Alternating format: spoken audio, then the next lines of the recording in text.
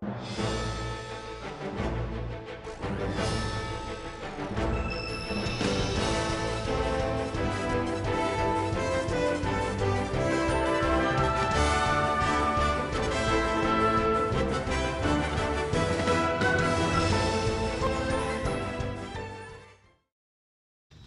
guys, welcome to my Final Fantasy Brave Extras video, and today we're going to be talking about Halloween units on the JP side for once. We're going to be talking about Grimlord Sakura and also Illusionist Nichol, who is a 5-star, and this is the JP version, by the way. I know it's going to be very confusing because she just came out, or not came out, but she just got an upgrade on the global version, so people are going to think, oh, you know, did she get another upgrade or something? No. This is the JP side, and don't get mad because she's a little different because they had to tune, of course, into the new, more JP meta, so it had to be a little different. So anyways, let's get into it. So we've got Illusionist Nichol here first, with a decent STMR, 20% physical evasion on a magical hat. So it's pretty decent. Let's get into the kit.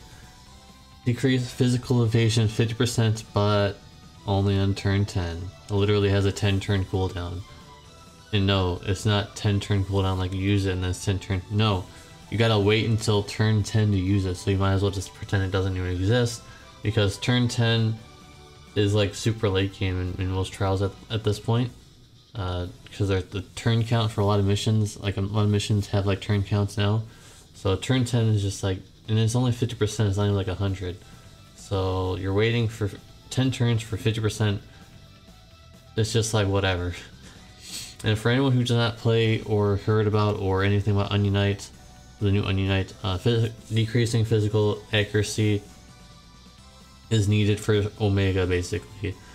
Decreasing his accuracy does help, but that's really the only application you would ever use this on. And so we have 2 stacks Heavy Mirage, that's nothing new. Renora already has that, and also Kamari and also Manure all have 2-stack Mirage, I think. I think Manure has it. I already forgot. I'm assuming she has it. Probably not though, I don't know. And it has 3 stacks of Mirage for 1 ally. That's nothing special either, because I do believe Manure does have something like that. So that's nothing special at all.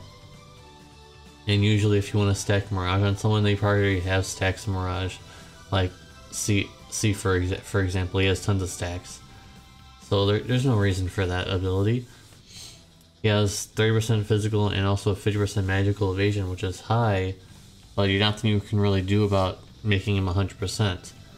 Maybe someday there'll be a 50% magical evasion materia or something, but right now he can only get like 70, maybe 80, depending on what you can find. But other than that, he can't get 100. But it's close. It's getting there. They're putting their foot forward like this. They're like, oh, how much can we get away with? How much can we get away with? And eventually there'll be like 100% magical evasion unit, I'm sure. The most interesting thing about him is he has, on his limit burst, he has 3 stacks of AoE Mirage, which is completely new. But of course it's on his limit burst, so you can't really use that unless you are able to, abuse it through some means, like entrust and all that kind of stuff. So 3 stacks of Mirage is pretty good. I kind of want to test it if I ever get him, but I don't think I'm going to be getting him anytime soon. But this morning I did UOC Grimlord Sakura because she is UOCable on the JP side, and I did use an All Prism on her, and I did use an STM Rugel on her, and I did UOC another one so that I can get some shards.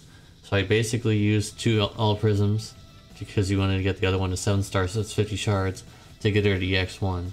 So 2 All Prisms, 1 STM Rugel, and 20 UOCs?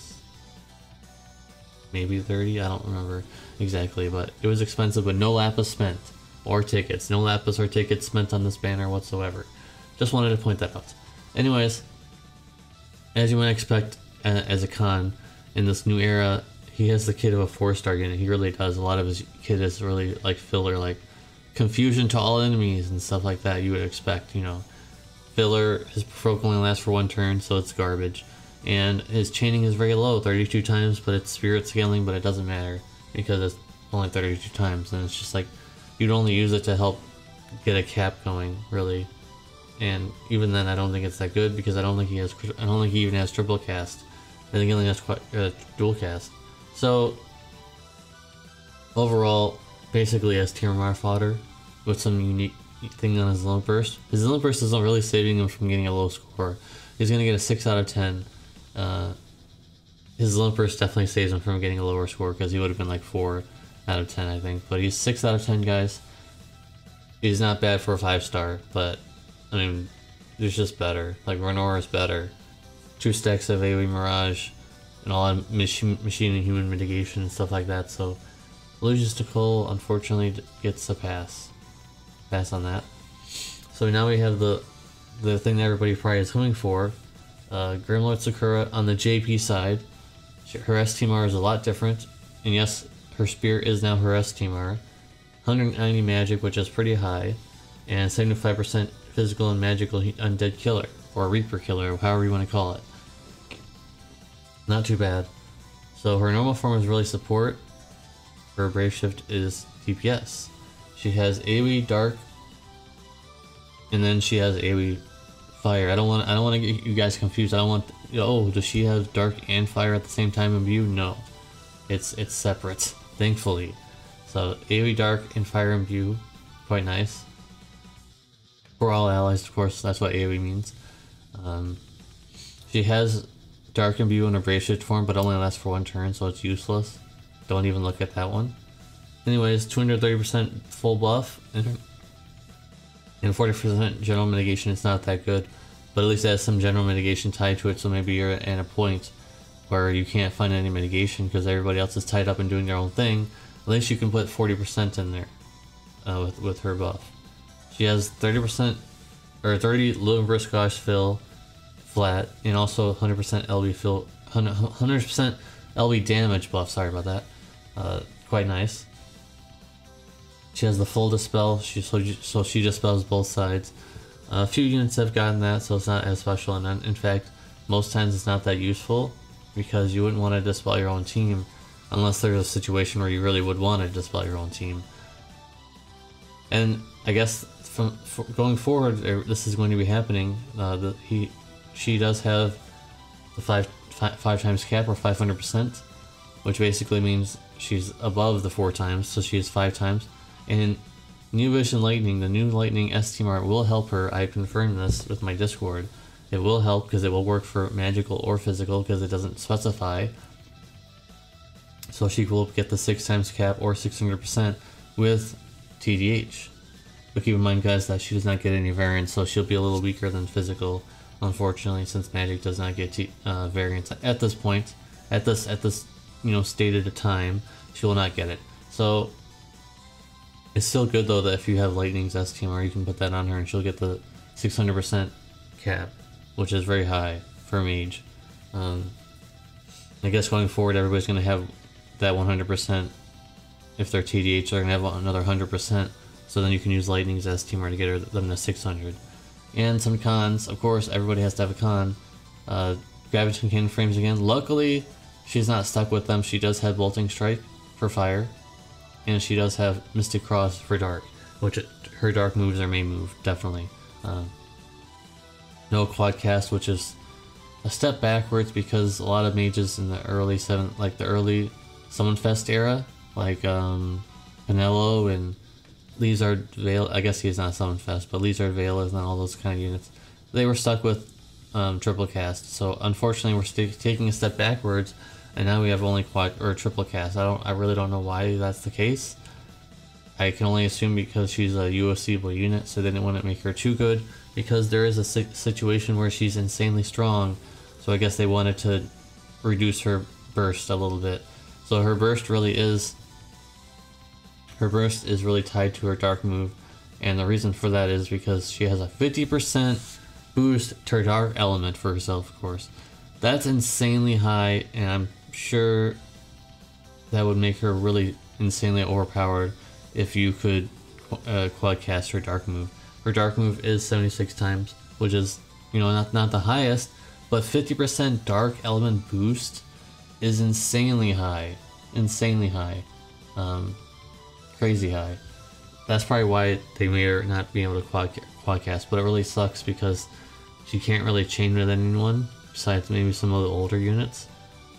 So she'll be a little off, but she could probably be able to use for Dark Vision at least because of that huge boost. I think it's just worth it. You'll lose one cast of her magic, but I mean, 50%, oh my god, dude. That's really high. So, in order to make this review not as long, I think we're gonna wrap it up here. So what's my score? I think it is going to be an 8.5 out of 10. I think she's very good. She has a decent support kit. She has imbues for allies. She can be used as a support role. Not the best support, but she can get by. And then her DPS is probably going to be top tier. Not the toppest of tiers, but she'll probably be stronger than most middle mages, like some of the older ones. She'll probably definitely be stronger than Lightning, I think, because 50% dark boost. That just shoots her up. If she did not have that, she would be nothing. This is basically the only thing that's saving her. And unfortunately, it's tied to the Gradius ability, so you'll be able to only use it for basically 8 turns, 4 turns each. So hopefully you can beat the boss by 8 turns. I'm assuming you'll probably be able to. If you need a dark mage and you're bringing her to a trial, you'll probably be able to beat it in 8 turns with this much damage, I feel like. So guys, hope you guys enjoyed this video. Hopefully it helped you out in deciding if you want to USC her on the JP side or not. I would recommend it if you need a mage. And if you like this video, please give it a like. If you are new to the channel, please give it a subscription. And if you are already here, please hit that notification bell. It really does help, guys. It's not a meme. And there'll be 2 videos on the side of the screen here. They may interest you. And if you watch all the way to the end of this video, make sure to type in hashtag JP Halloween. JP Halloween will be the keyword. They're calling it autumn, like autumn festival or something like that, but JP Halloween is the keyword. Thank you guys for watching, and I'll see you guys in the next one, hopefully. Peace.